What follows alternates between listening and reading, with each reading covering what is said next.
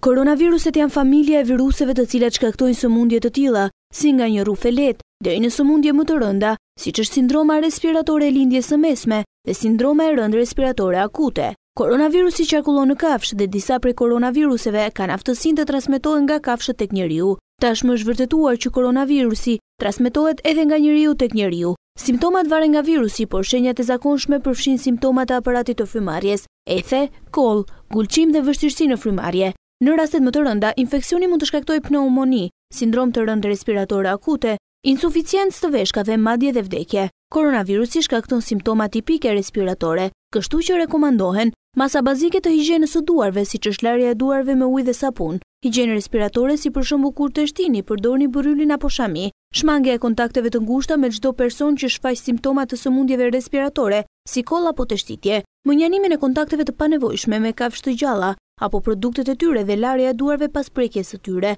aplikimi i praktikave të higjienës ushqimore, sigurohuni që mishi është gatuar mirë para se të konsumohet. Kur një sëmundje është e re, nuk ka vaksinë për të dhe mund të duhen disa vite derisa të prodhohet një vaksinë e re. Aktualisht nuk ka një trajtim specifik për sëmundjet e shkaktuara nga koronavirusi, megjithatë shumë nga simptomat mund të trajtohen në varësi të gjendjes klinike të pacientit. Bazuar në mundësinë e transmetimit nga njeriu tek njeriu, ka një rrezik për impakt serioz në shëndetin publik, por ja rastet kur duhet të mbani maskë. Nëse shfaqni simptomat të sëmundjeve respiratore si teshtim apo koll, nëse jeni duke u kujdesur për persona që kanë sëmundje respiratore, nëse punoni sanitar dhe kujdeseni për persona me probleme të tilla, maska nuk rekomandohet të vendoset për popullin e gjerë në mungesë të problemeve dhe sëmundjeve respiratore apo zonave që nuk paraqiten si vatër infektive. Ky virus nuk është identifikuar më parë tek njerëzit dhe hetimet e para në Kinë nuk e kanë përcaktuar akoma burimin e shpërtimit epidemik. Pra kemi të bëjmë me një situatë jo të zakonshme dhe të papritur.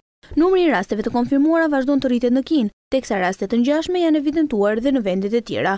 Shumë vende kanë vendosur masa në aeroporte kur kanë lidhje direkte me Kinën. Në lidhje me interferencën me udhëtime dhe tregti ndërkombëtare, OBSH-ja nuk rekomandon ndonjë kufizim të udhëtimeve ose tregtisë bazuar në informacionin që posedon aktualisht.